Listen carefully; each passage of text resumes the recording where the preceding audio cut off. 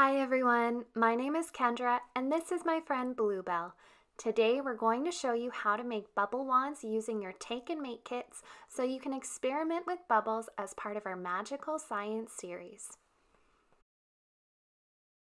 First, we're going to take our pipe cleaners and shape the ends into a simple shape like a heart or a circle, and then wrap it around the main stem to keep it together.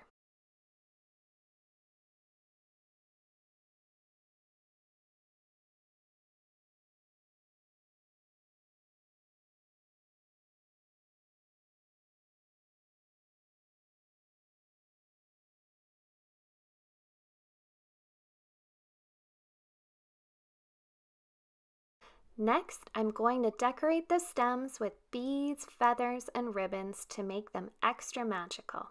You can do this however you like.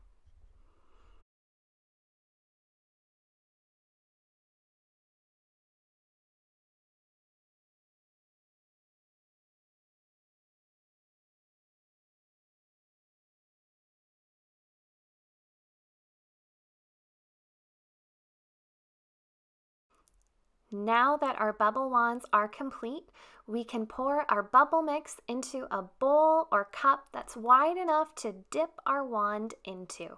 You can also try making your own bubble mix.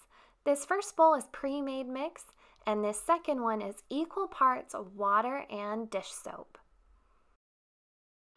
But wait! No experiment is complete without making a hypothesis, which is a fancy word for a guess. Can you predict what will happen? Will our different shaped bubble wands make different shaped bubbles? Will our homemade mix make stronger bubbles? And if you blow really fast into your wand, will you make really big bubbles? What do you think? And that's how you make magical bubble wands. We hope you had fun and that you keep experimenting. We'll see you next time.